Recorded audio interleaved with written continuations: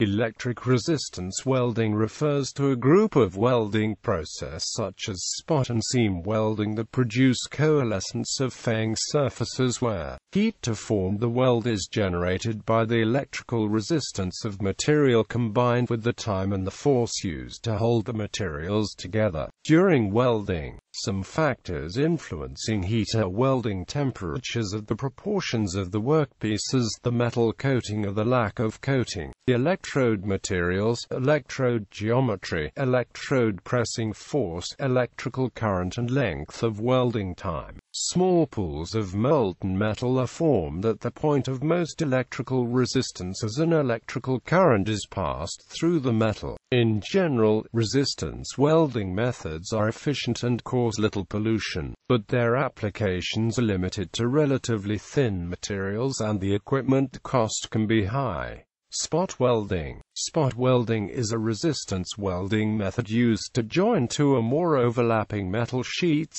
studs, projections, electrical wiring hangers, some heat exchanger fins, and some tubing. Usually power sources and welding equipment are sized to the specific thickness and material being welded together. The thickness is limited by the output of the welding power source and thus the equipment range due to the current required for each application.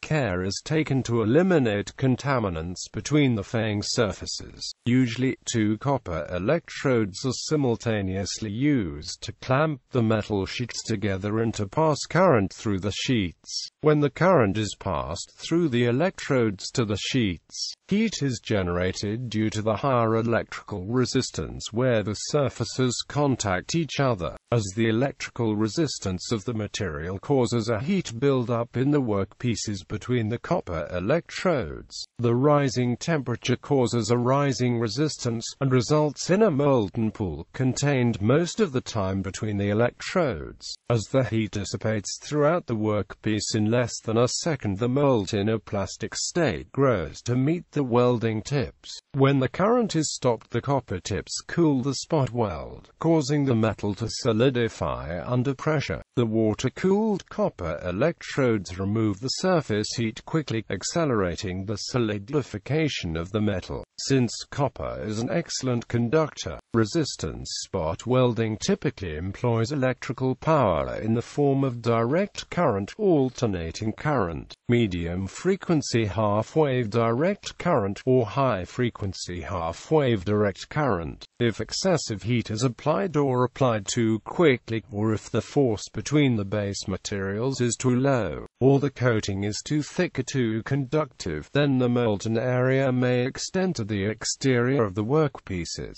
escaping the containment force of the electrodes. This burst of molten metal is called expulsion, and when this occurs, the metal will be thinner and have less strength than a weld with no expulsion. The common method of checking a weld's quality is a peeled head. An alternative test is the restrained tensile test, which is much more difficult to perform, and requires calibrated equipment, because both tests are destructive in nature. Non-destructive methods such as ultrasound evaluation are in various states of early adoption by many OEMs. The advantages of the method include efficient energy use, limited workpiece deformation, high production rates, easy automation, and no required filler materials. When high-strength thin shear is needed, spot welding is used in preference to more costly mechanical fastening, such as riveting. While the shear strength of each weld is high, the fact that the weld spots do not form a continuous seam means that the overall strength is often significantly lower than with other welding methods, limiting the usefulness of the process. It is used extensively in the automotive industry. Cars can have several thousand spot welds. A specialized process, called shot welding, can be used to spot weld stainless steel. There are three basic types of resistance welding bonds: solid-state, fusion, and reflow braze. In a solid-state bond, also called the thermocompression bond, dissimilar materials with dissimilar grain structure, e. e.g., molybdenum to tungsten, are joined using a very short heating time, high weld energy, and high force. There is little melting and minimum grain growth, but a definite bond and grain interface. Thus the materials actually bond while still in the solid state. The bonded materials typically exhibit excellent shear and tensile strength, but poor peel strength. In a fusion bond, either similar or dissimilar materials with similar grain structures are heated to the melting point of both. The subsequent cooling and combination of the materials forms a nugget alloy of the two materials with larger grain growth. Typically, high weld energies at either short or long weld times, depending on physical characteristics, are used to produce fusion bonds. The bonded materials usually exhibit excellent tensile, peel and shear strengths. In a reflow braze bond, a resistance heating of a low-temperature brazing material, such as gold or solder, is used to join either dissimilar materials or widely varied thick-thin material combinations. The brazing material must wet to each part and possess a lower melting point than the two workpieces. The resultant bond has definite interfaces with minimum grain growth. Typically the process requires a longer heating time at low weld energy. The resultant bond exhibits excellent tensile strength, but poor peel and shear strength.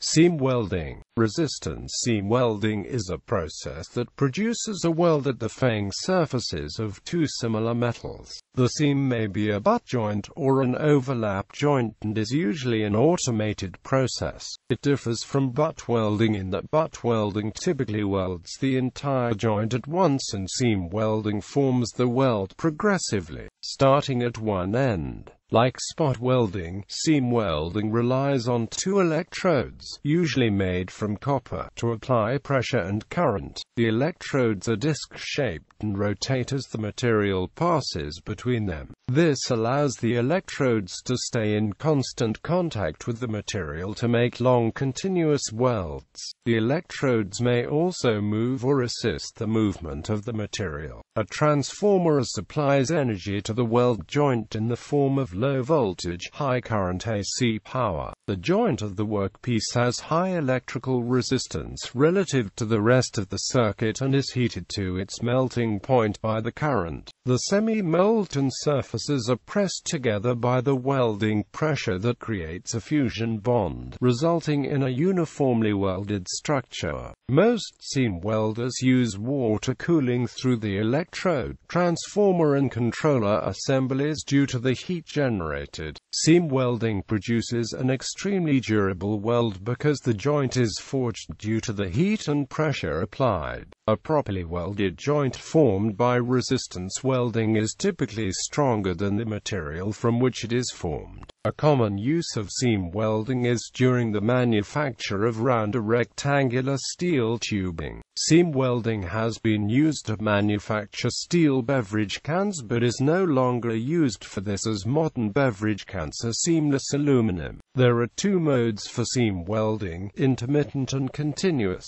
In intermittent seam welding, the wheels advance to the desired position and stop to make each weld. This process continues until the desired length of the weld is reached. In continuous seam welding, the wheels continue to roll as each weld is made.